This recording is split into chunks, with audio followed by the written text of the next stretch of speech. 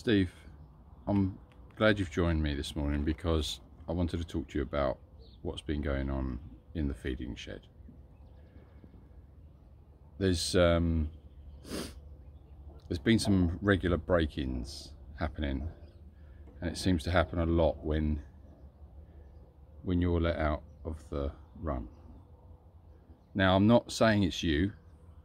I'm just saying that there seems to be a correlation between when you're free and when the break-ins happen to the feed shed. I'm just getting a little bit concerned that, don't give me those eyes, all right? We're trying to, don't. All right, it's very hard for me to tell you these things, but we did notice that one of the sacks had some teeth marks in it, and let's just say they weren't cat teeth marks. They were more like donkey teeth marks. And the donkey teeth mark, please don't try and Steve, look, you're not, I feel like you're not listening to me.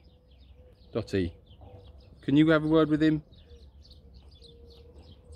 So anyway, look, what I want to do is I just wanted to ask you, could you stop breaking into the feed shed? If it is you, I'm not saying it is you, but would you mind stopping?